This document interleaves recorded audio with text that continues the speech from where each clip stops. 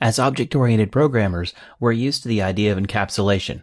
We combine data and functions together into objects, and this allows us to create classes that mirror things in the real world, like people, products, and processes. Android takes the idea of encapsulation and extends it to include interactivity, and we call this concept activities. The easiest way to think of an activity is to just think of it as a screen that the user interacts with. Ideally, the screen does something very specific. Since most devices are constrained with respect to screen real estate, our design process needs to be compact. We design activities to do one thing, and the activity has everything it needs, including data, logic, and the user experience elements needed to make it happen. Activities have their own life cycle, and it's very important that you understand the life cycle. So let's create a project that will explore the activity's life cycle. To do this, I'll just create a new project, and I'll use the standard Android blank app template, and I'll just call this Activities Lifecycle Demo. Okay, I'll close the Getting Started screen and open up my Solution Explorer just so we can remember what's in here in the so-called blank template. There's a lot in here, and it's not really blank. So let me open up, actually we want Resources, Layout, and I want to remind you that there is actually a runnable app in this template already. It's your basic Hello World app. It's got a button, and then it's got some code that responds to that button. So just a reminder that that's in there. We're not going to use any of it. Let's go over to Main Activity, since that's where all the action is. And now I'm going to close up Solution Explorer so that I have a little bit more room to show you around. So inside of our activity, you can see that the class is called Main Activity. It doesn't have to be called Main Activity. It can be called whatever you like, but the template always starts you off with Main Activity.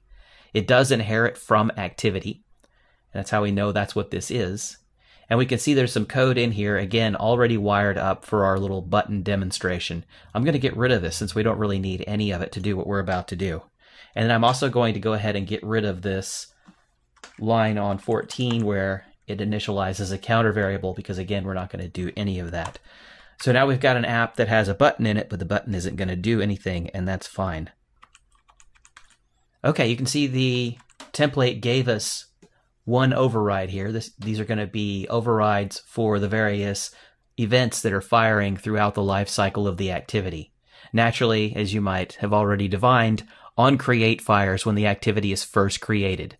And remember, activities interact with something called the backstack. So their life cycle is really all about where they are on the backstack when they're created, and then as they move to the top of the backstack and they have focus and the user can interact with them, and then the user will do something that will swap an activity out of a backstack. You can only have one activity at the top of the backstack at any given time. So let's take us through the different events that fire when that occurs. So I'm going to start with the onStart method.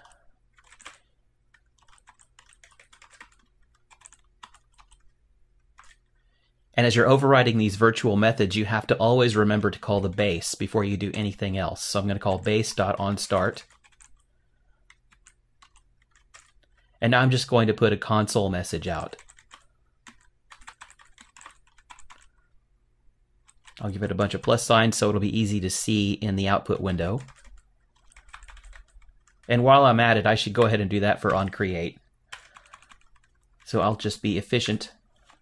Some people say programmers are lazy. I say we're just efficient. I'll be efficient and I'll say onCreate fired.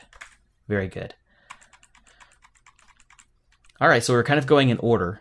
The first thing that happens is onCreate fires, and then onStart fires. And the next event that will fire is called onResume.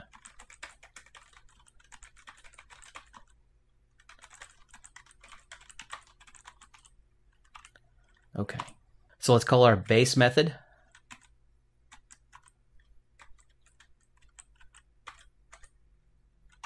And now I'll just add that same message. Naturally, I'll just change this so that it says resume. And this is what I like to call the front half of the process. So an activity gets created, it then fires onStart, it then fires onResume. Once onResume fires and is finished firing, the activity is at the top of the backstack and the user can actually interact with the activity. Now let's go ahead and create the other side of this where the activity is moving down on the backstack. So it starts with on pause.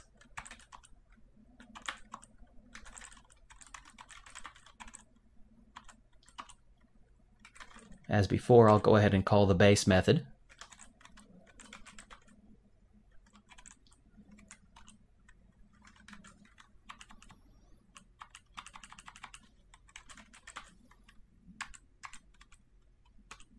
And then as the activity is finished pausing, it moves into a state called stopped. So we'll say protected override void on stop. Call the base, as always. Never forget to call the base. It's very important.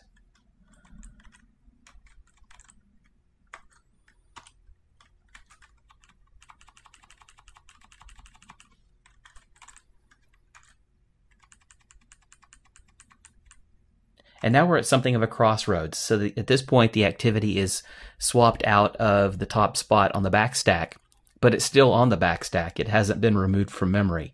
So there's two possibilities here. Either you don't come back to this activity and eventually Android realizes that you haven't used the activity in a while and it cleans it up. It removes it from the backstack. If that happens, then it's going to call an event called onDestroy.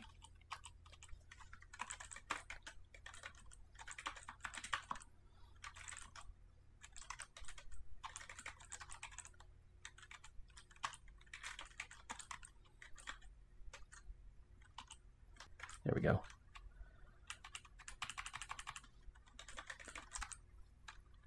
And there we go. So onDestroy is going to fire when Android removes the activity from memory. This isn't usually something that's in your control. It is possible to go ahead and run things in here like cleanup routines and things of that nature. But remember, C# has strong garbage collection, so you don't really need to worry about it that much.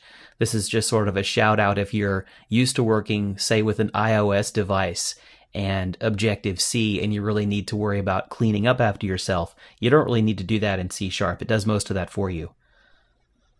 The second possibility here is if the activity is going to be used again. Let's say, for example, you have an activity that fires and it's got a button, and you click the button and the button launches a settings dialog that comes up where the user interacts with a settings dialog, changes a few things, and then maybe clicks OK, and that swaps your main activity back onto the top of the backstack.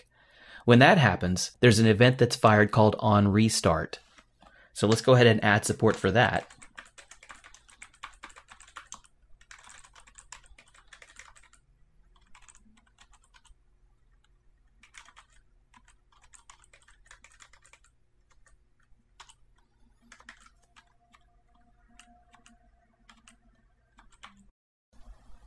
OnRestart is the last event that we need to cover, so all I need to do now is try it out in the emulator. I'll start my emulator by pressing F5 on my keyboard. With my emulator launched, I'm in my output window. If you don't have your output window handy, you can bring it up with View and then Output. But with my output window displayed, I can actually see the messages that are in there when the emulator started. So I can see onCreate fired, onStart fired, and onResume fired. Now I'll go back into my emulator and I'll manipulate this activity's position on the backstack by going home. And when I do that, I can see that onPause and onStop have both fired. If I go back into the emulator and I go back into the activity, I can see that restart and then start and then resume have all fired. So that's basically it. That's the entirety of the life cycle. Eventually, garbage collection will clean up my activity if I'm not using it anymore. So I guess that's really it.